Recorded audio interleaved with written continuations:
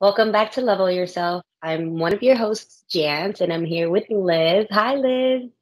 What's up? Hi, Jens. What's up? It's been a while. Yes, it's Well, been it's a been minute. here on Level Yourself. I know you and I, we're always chatting, we're always talking, but it's been a while here in Level Yourself, right? Yes, it's been a while, and I'm happy to be back on Level Yourself. I too. I miss talking to the people. I guess I know I talk to you, but like really like, talking to people. So I'm really glad that we were able to make this time. And it's interesting because I know you and I have been talking, and one of the things that we wanted to talk to, our followers and you and I and just have a conversation about, how do we stay connected with our tribe during these difficult times? It is. It's some difficult times out there, Liz. It was I it know. was it was tough, starting last year, and it just, it's been a couple of rocky months, a lot of uncertainty and everything. So I think it's been pretty tough for everybody. Mhm. Um, but I'm glad I get to stay connected with you, Liz. Yes. Yeah, I think that everybody's kind of going through something different right now, or feeling different than where they were a year ago or pre-COVID, so to speak. So what we really want to talk about is how do we keep our tribe, or how do we keep our friends and family, connected during these different times. Yeah, I agree. And it might sound easy, but I feel like we're all going through our own situations, and sometimes it's harder for other people, or for like just for us to really stay connected, depending on what's really happening with our lives and our families and everything. And sometimes you can get overwhelmed and kind of like distance yourself without even noticing, because sometimes Mhm. you don't even notice when you're not engaged with your friends or family, and it's just something that automatically happens. So it's not like people might not notice it, and it's not done intentionally because Right, of life and everything that's happening currently, right? right. Or some people are just like running, running, running, and then they don't have a minute to even get in tune with their feelings or find out what's going on with family and friends because they're running so much. I know for me, one of the things that we kind of chatted about was I try to do occasional like check-ins on people, like text Mm. messages, or I'm not a big phone call type person. So for me, it's like at least sending them a little WhatsApp message or text message, checking in on them, seeing how they're doing if I'm thinking about them. Because sometimes we could be thinking about somebody like, oh, I wonder how such and such is doing. And then we Yeah. just let the days, weeks, months, years, even years pass by. Unreal. And that's someone that you're cool with, and you don't get in contact with them or see how they're doing. If God forbid something was to happen to them, you're like, damn, I should have reached out. So that's Yeah. something that I try to do. That's my thing, is at least sending a little message. This way they know that I'm thinking about them and just checking in on them. That's something that's important to me. And I try to make sure that in the moment, even though my time difference, most of the time it's like the Eastern time, my time difference is off. But in the moment, I'll try my best to make sure I send them a Yeah. little text message like thinking about you or checking in on you, hope you're okay. Right. And, you know, at least they know that I'm thinking about them. And it's crazy, Liz, because there's been times where, like, I don't know if you feel it, but sometimes when it's like, when I need that text message from you, that text message comes in like from nowhere, and I'm like, what the hell? Is she reading my mind? That's So funny. that's so funny. But you see, it's funny because I'm the type of person, and again, like we're all different, right? So I'm the type of person who I try my very best to always try to stay connected to people. I would just like try to shoot a message, or I try very hard and to just stay connected to other people, right? But that's just how I am and how I've managed to like to mold myself on a daily basis or on a weekly basis, right? So that I've managed to do that, right?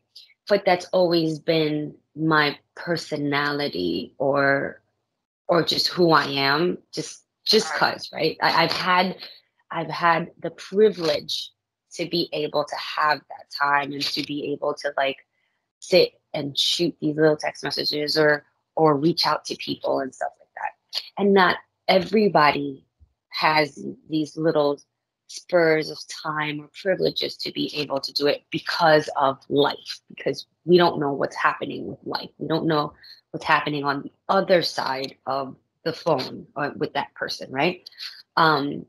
So me being total transparent, like I can be like, hey, why can I do this? I take my time to shoot a text message, and I take my time to say, hey, what's up? How you doing? Hope all is well.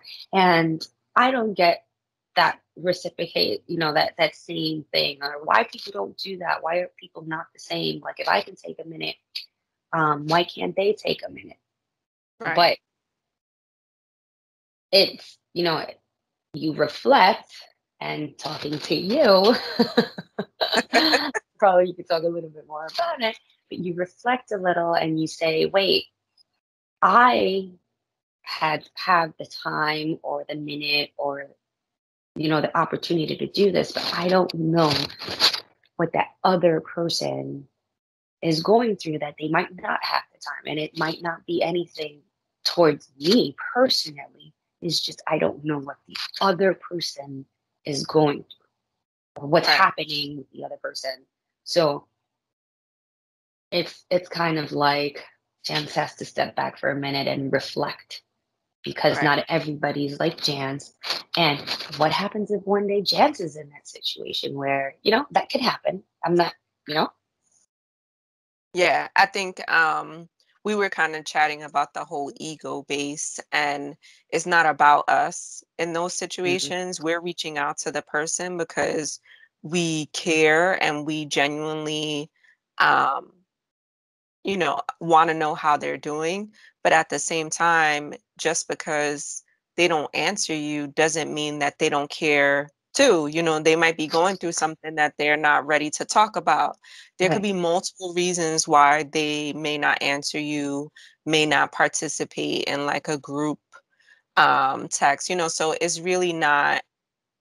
not about us. It's just the fact that you're giving not to receive, right? So you're giving Mhm. that love and that energy because that's how you feel. So you're giving it Yeah. without the expectation that you're going to receive it back, right?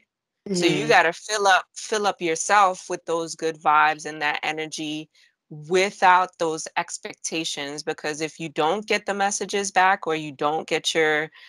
tribe to stay connected back with you, then it shouldn't hinder the positive vibes and the energy that you have going on, you know?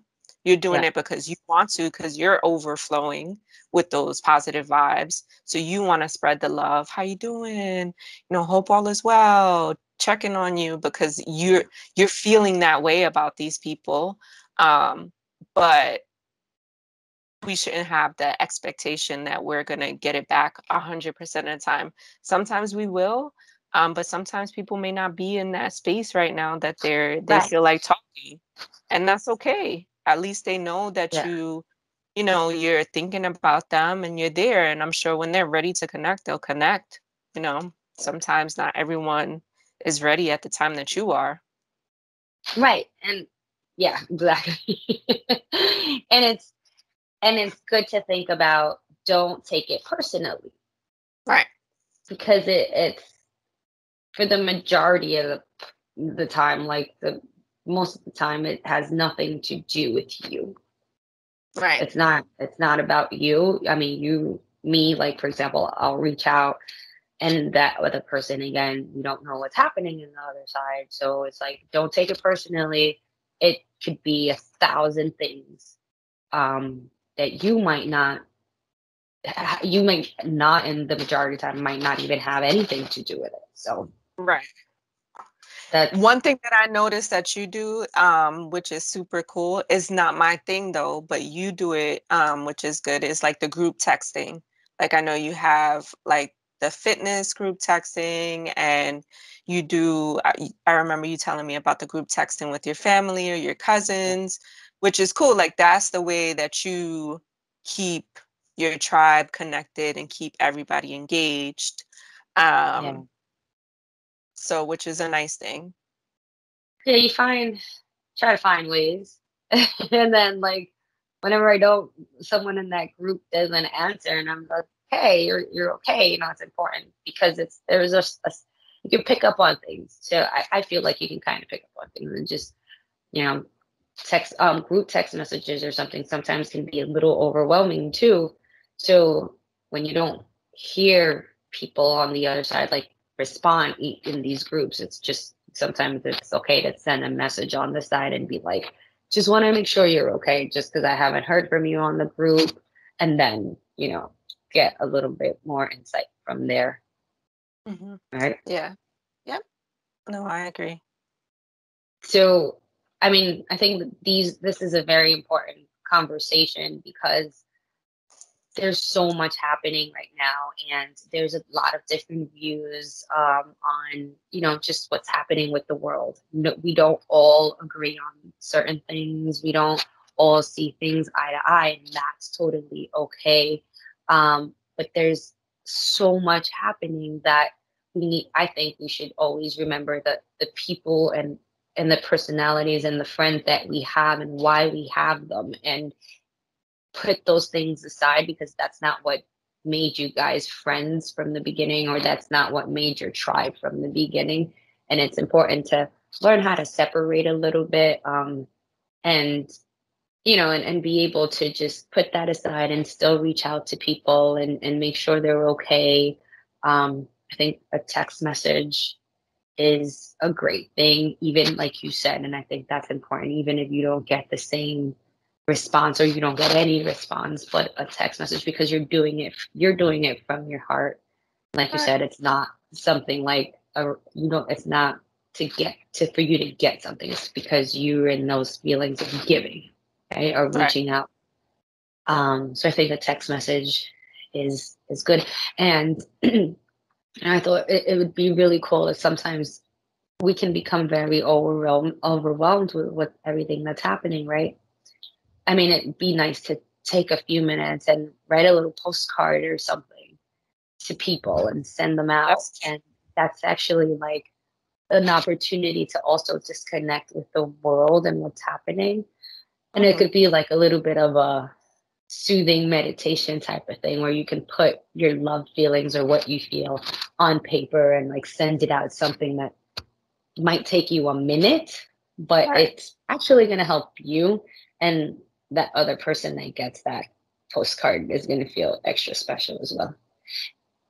And I'm Yeah. so sorry, but people have disconnected from calling, right? Yeah. You're right. Sometimes you just have to call and say, hey, what's up? Just want to know if you're okay. I don't have much time. I know we're both on the go, or leave a message, but a phone call can happen as well. We're all about text messages now. I mean, You're right. You're right. yeah. Yes. Yeah. That's right.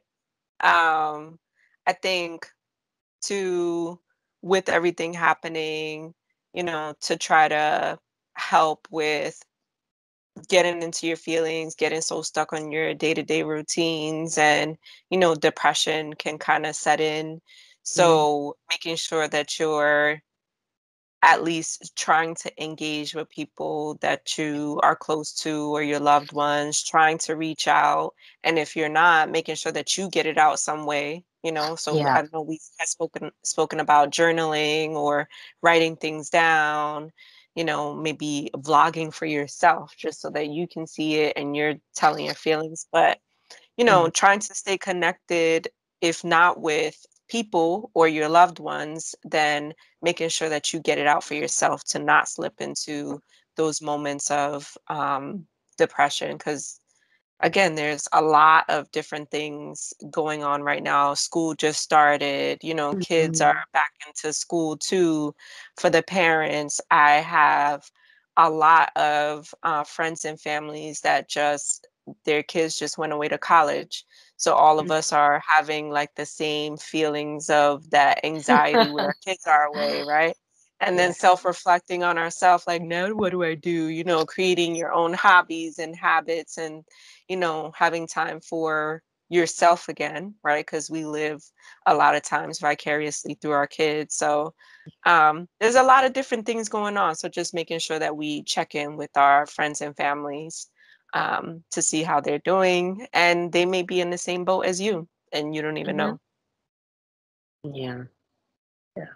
Well, this was a very good conversation.